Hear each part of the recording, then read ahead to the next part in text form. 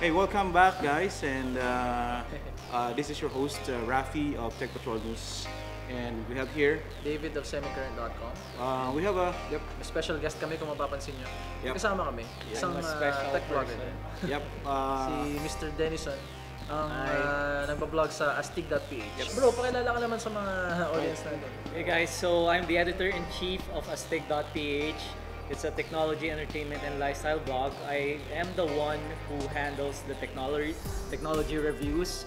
So, ayun, just like my friends David and Rafi mentioned, this is the Flash Plus 2.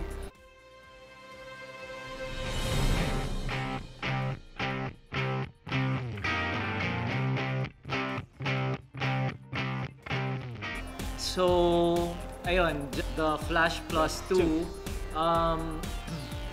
When David said it's online only, this means that it's not available in brick and mortar stores. Hindi mo siya mabibili sa malls. wala sa malls, wala sa Green Hills. Ganda linawin yan. Yes. Sa Lazada lang ito, guys. Correct. And you guys know how much this costs, right? Correct. Kano ba? Napakamura lang. Unahan na natin yung price. 8.4. There are two versions kasi. Kaya medyo nagtigil ako doon. The first version is 16 gig and 16 gig and 32 16 gig version. internal storage, Yeah. and 2 gigs of RAM. Correct. The second variant has 32 gigs of internal storage and 3 gigs of RAM. Correct. So this one that we have right here, This is the 16 gig version. 16 gig And version. this is the retail price of this is only 6,999. yes, And while 6990. correct, the 6990. 6990, and the 32 gig version is also very affordable, 8490. Okay. Yep. Pero para malinaw lang sa mga viewers natin, parehas na bang available yung mga models? No, not yet. According to Flash, the first model to be released in the Philippines is the 16 gig muna. And then a month later, they will release the 32 gig. Kailan ba yun nire-release? Na-release na yata eh. Well, I think the Yesterday. flash sale was yesterday. Was yesterday. Yeah. So very fresh. Kumusta na kaya yun? Parang hindi tayo nakabalita sa Pilipinas. Bali, inuna yung 2 gig version. Inuna yung version na may 2 gig RAM tsaka 16 gig na storage.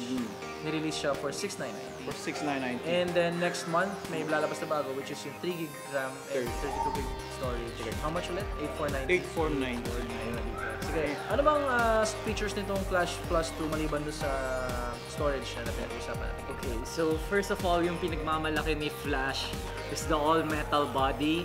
This is the back cover is all metal. It's built using aluminum.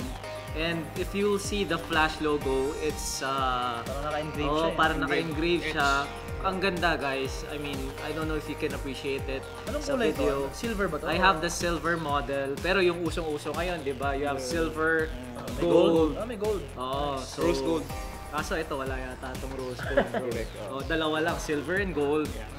Tapos, it also has a 13 megapixel camera with dual LED flash. Right.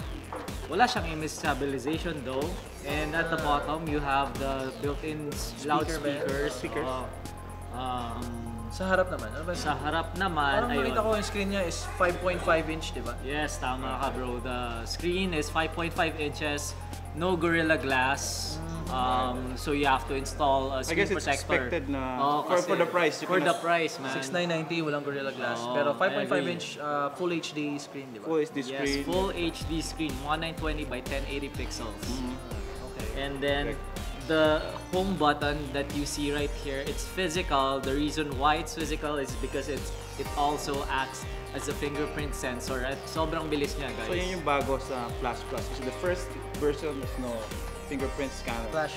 Wala. So, The Flash Plus. So ito yan, pag pinindot ko to, ma-read wala yung kasi fingerprint hindi ko. mo fingerprint. Correct. Okay. Pero kung ako, Oh, that's fast. boom. That's Diba? fast.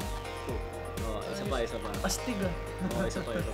Meron din siyang feature na you can enroll. This is, I think, built into Marshmallow 6. Oh, yun pa pala. Ano? This phone runs on top of Marshmallow 6. It's very close to the stock Correct. Marshmallow. So, wala masyadong bloatware. It's very fast. And you can enroll different fingerprints. So, di ba kanina yung pina-unlock natin yung thumb. Now I'm gonna unlock it using my finger, my forefinger, index finger. And Teka. you have to Make ito sure yung napansin ko dito, you can't unlock it if the screen isn't kung patay yung screen, you have From to turn it standby on mode, you cannot turn first. it on. You cannot. Right. And then you Interesting. saka mo siya i-unlock. So you see what happened? Bumukas yung calculator. Yes, it went directly. Tama ka, bro. It went directly to the calculator. Kasi it's enrolled. I enrolled it so that it automatically Shortcut opens na siya. shortcut na siya. So It's parang actually one of the selling feature of this phone. You can configure up to Ganda. 5 apps to automatically launch using a fingerprint. Correct. So, ginagamit mo na to for the past week, diba? yes, I've been using it for the entire duration of our trip here in Taiwan. So, ano sa tingin mo sa kanya? Ano masasabi mo sa kanya? I think it's a very good entry-level device. Kasi, well, not really. Kasi ang specs siya parang mid-range na ngayon eh. Actually, right. Oo. So, the price is entry-level. Right. But it's specs really niya? fast because this device has a Helio P10 processor. That's the mid-range processor of MediaTek. Tama. Meron So, siyang octa-core, di ba? Octa-core na yun. yes, octa-core. The mid-range na GPU, so kung gamer ka, pwede yun. Correct. And I've been playing with it. I've been using it to Suabe, mabilis ha? yes, I've been using it actually as a hotspot. Correct. So we bought The local Taiwanese SIM card and we entered it to the Flash Plus 2 and I use it as a hotspot. And I'm able to surf the entire day using the phone. So very very reliable siya.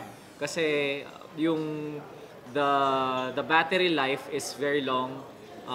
By the way, the battery of this is 3,000 milliamp. 3,000 milliamp hour battery. It lasts the entire day. So alam niyo naman, di ba, pag naka-mobile data ka, ang lakas makadrain ng battery. Lalo na kung naka-hotspot ka. Di ba? Lalo na kung naka-hotspot ka pa kasi kinakain niya yung Wi-Fi pati yung mobile data mo. Wait, what about the camera? I'm a camera guy. So 13 MP daw. Okay, well, front-facing camera is 13 megapixels and the rear rear 13. camera, front-facing How is it? camera, 5 MP. 5 MP. Pero may flash siya. May LED flash siya. Yung rear may LED flash, the Yung harap front din, also has meron din. an LED flash. So let's try it para makita mo. Pakita mo sa screen na lang. So we're just gonna take a selfie. Oh, okay, yeah. So Good. ayan, We what look I good. like, the camera is pretty average for me. Okay. For me, there are smartphones out there with better cameras, but what I like about it is the white balancing. Kung mapapansin mo, 'di ba, yung color natin ngayon medyo manilaw. Pero yung timpla ng kulay niya, Tama. 'di ba? Medyo tama, 'di ba? Medyo Pakita natin accurate. sa kanila yan para Diba? So we'll post this video. I'll send you guys a copy of this video. Correct. And that's one of the things that I noticed. Tapos yung quality niya medyo sharp naman siya. Medyo ano lang sa Considering it doesn't have optical image stabilization, sharp siya. It's comparable It's good for to selfies. mid-range cameras. I can name other brands that have comparable cameras. For me, it's good. And for me, yung selling point talaga nito is that it has flash dun sa front-facing camera niya. selfie siya. Yes, pang selfie, and it's very wide angle. Correct. Although there are also, again, other smartphones that have wide angle cameras, still, this is a good camera for me. And you can use it to shoot videos and take good photos. So I'm gonna take a photo right now. Ayan. So medyo low light tayo, di ba? So it's fast. It's fast. it's fast naman, fast focusing. So take a look at the results. Medyo fuzzy na siya. Medyo fuzzy ng konti, pero maganda pa rin. Understandable. kasi Low light medyo- naman. Low light, oo. Okay. So, well, let's make it, wrap it up na lang. Would you recommend the Flash Plus 2? Definitely, I will recommend the Flash Plus 2 for anyone who is budget conscious kasi sobrang value for money niya, guys. I mean, 7,000 pesos. Correct. Putik. Being, Helio P10. Being this affordable ba? Ganon? Oh. This affordable siya. I mean, And alam mo, kahit nagbago siya ng branding, it has become flash, but we know that it's still backed up by Alcatel. Still backed up by Alcatel. So, yeah. Sige, so There you go. There you have it. Siya yung expert and he's been using the phone. I'm inclined to agree. But maybe may other opinion kayo about sa Flash Plus 2. Share nyo sa amin, comment nyo na lang sa video. And kung gusto nyo pang makita yung mga gawa ni paring Dennis, punta kayo sa vlog niya, Astig.PH. Ipapost Dennis. lang namin yung mga links sa description ng video. Thank you very much for joining us today. Thanks, bro. Thank you, bro. Thank you. Thank you for helping us out in this episode and thank you for watching. Thank you, watchers.